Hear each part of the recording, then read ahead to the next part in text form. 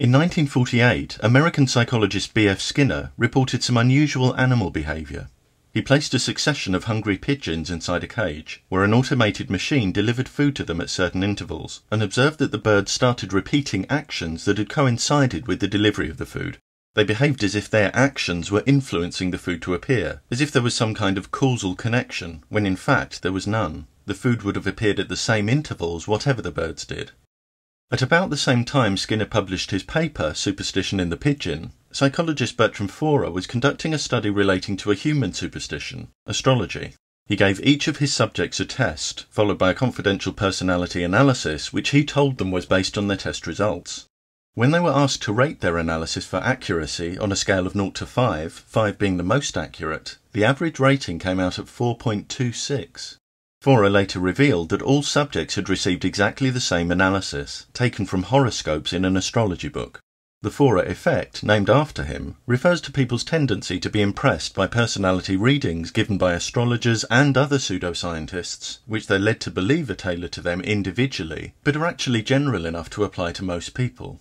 Forer's experiment, which has since been replicated many times with the same basic results, is an important demonstration that the seemingly impressive accuracy of horoscopes can easily be reproduced without birthdays or planetary positions playing any role. According to superstition, a wedding ring dangled over the belly of a pregnant woman can predict the baby's gender. A circular motion predicts a girl, a straight pendulum swing predicts a boy. This involves the same mechanism found in dowsing, the superstitious belief that one can detect underground water or other hidden substances with dowsing rods. It actually works by amplifying small, almost imperceptible movements of the hand. This hand movement is often an unconscious ideomotor effect, whereby one's expectations lead one to make involuntary movements in line with those expectations. Sometimes dowsing rods are even used on maps, which are declared somehow to have the same detectable energies as the terrain they depict. Wedding ring predictions, dowsing, automatic writing, and Ouija board activity have all been attributed to the ideomotor effect, though the person making the involuntary action might be convinced the movement is coming from elsewhere. Of course, often there is a deliberate attempt to deceive others. The belief that we can contact spirits with Ouija boards is one of countless superstitions surrounding death, and countless television shows seek to give evidence of ghosts and spirit channeling. Viewers send in footage in which spots of light are leapt on as so-called ghostly anomalies, and self-proclaimed mediums declare they can channel spirits in shows that disclaimers admit are for entertainment purposes only. Interestingly, when magicians give their audiences apparently uncannily accurate details about their lives and relationships, our typical response is "what's their trick?" But when others do the same posing as psychic mediums, the response is often "they must have supernatural powers." All that differs between the self-proclaimed medium and the self-confessed showman is presentation style. If the showman doesn't need supernatural powers, nor does the medium. In the 5th season of the so-called ghost hunting show Most Haunted, its resident medium Derek Acora behaved as if possessed by the spirit of Creed Kafer, but it was later reported that this name had been invented and misinformation about the fictitious person had been fed to Derek prior to filming to test his integrity. As filming began and Derek became swept up in the persona of the non-existent spirit, he didn't realise that Creed Kafer was an anagram of Derek Faker. He went on to channel a similarly fictitious highwayman, whose name was an anagram of Derek Lies. Many superstitions revolve around the treatment of illness, and many want their superstition to be regarded as authentic medicine. Homeopathy involves preparations that have been repeatedly and extremely diluted, until it's statistically uncertain that there's even one molecule of active ingredient present. How do homeopaths justify selling water as medicine? They claim water has a memory of the substances with which it's had contact. A major problem with this claim, even if there were valid evidence to support it, is that the water that the homeopath sells you may have had contact not only with the substance claimed to treat your health, but with countless other substances during its natural existence. The 1023 campaign has staged mass overdoses of homeopathic products around the world to protest against their sale and raise awareness of the problems with homeopathic claims. Homeopathy hasn't been shown to have any effect beyond placebo, when receiving and having confidence in a dummy treatment can itself lead to an improvement in health. Some feel that if placebos sometimes show improvement, then deceiving people into thinking a fake medicine actually works does no harm or is ethically justified. Among the well-known objections to this idea is that if people come to rely on treatments with no scientific validity, they may fail to pursue treatments that would be effective. But a 2010 study by Ted Kapchuk and his colleagues indicates that the placebo effect may work even when you know it's a placebo. They divided IBS patients into two groups. One received no treatment, the other was given dummy pills twice daily and told the pills had no active ingredient. The word placebo was even printed on the pill bottle. And yet the study's results showed that the group who knew they were taking placebos had significantly greater relief from their symptoms than the no treatment group. As Kapchuk points out, there may be benefits simply in the performance of a medical ritual. More research is needed in this area, but anything that might help to rid us of medical deception would seem to be worthwhile. As a child, I was brought up to think there was a divine creator of the universe that listened and responded to prayers.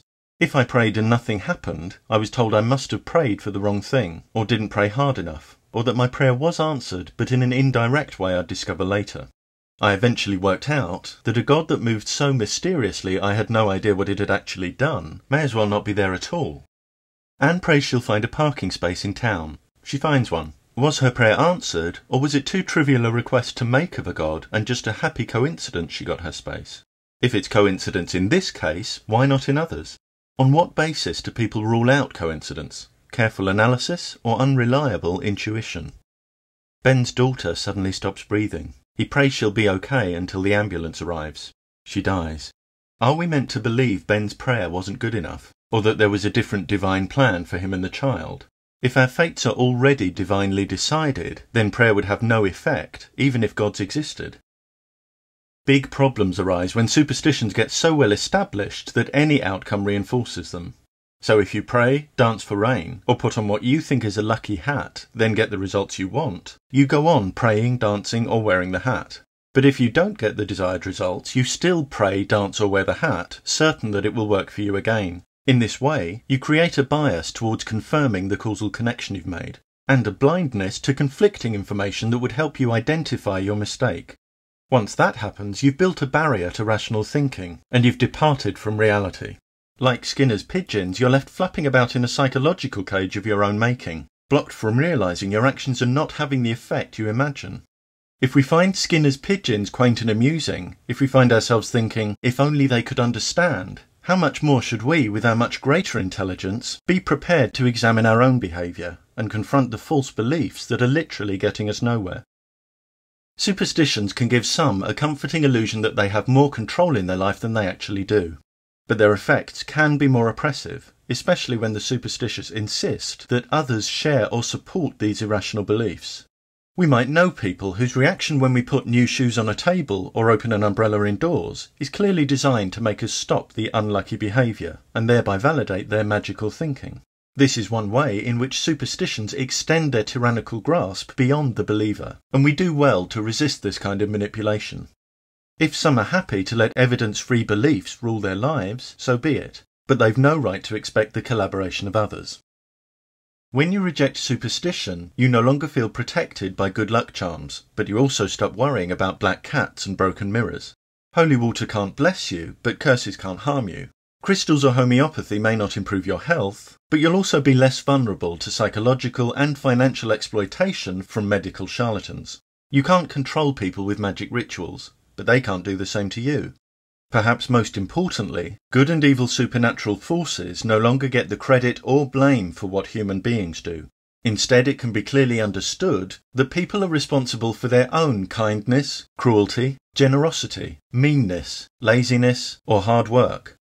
Owning responsibility can give a sense of genuine self-control, but it does mean learning from mistakes. When we follow superstitions, our mistakes become invisible to us because we've already mixed them into our whole way of thinking.